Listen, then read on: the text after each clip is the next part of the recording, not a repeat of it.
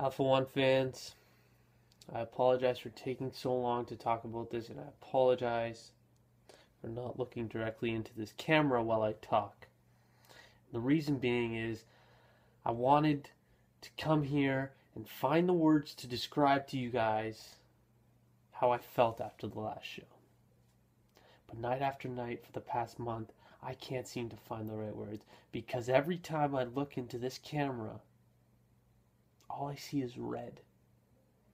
And what I thought was the record light at the top of the camera quickly turned into the symbol of blood. That's all I see. You see, I've been giving my blood, sweat, and tears to this company for years and years. I proved myself in this company. I made a name for myself in this company. I've done pretty much everything there is to do in this company.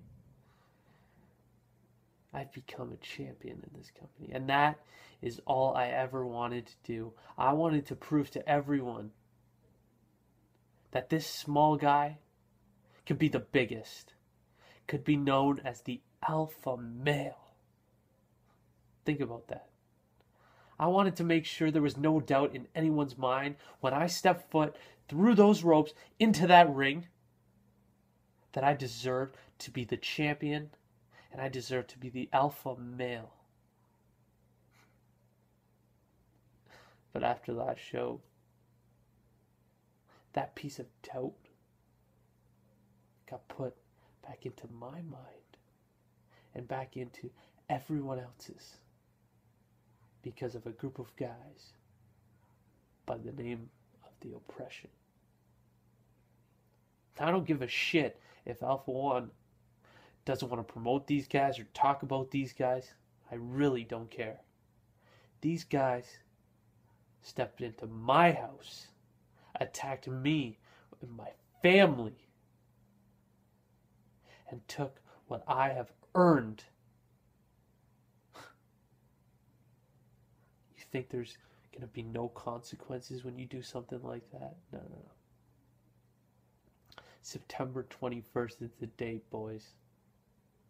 I go after the kingpin of the oppression. At the King of Hearts, I destroy the king. Brent Banks, I know this is your little brainchild. This is the first time you will ever step into the ring with me one-on-one. And I promise you, Brent, it will be your last time ever stepping into a ring with me. Because when I step into that ring with you, I will not be seeing you. I will be seeing red. And I will never stop seeing red until you and your little oppression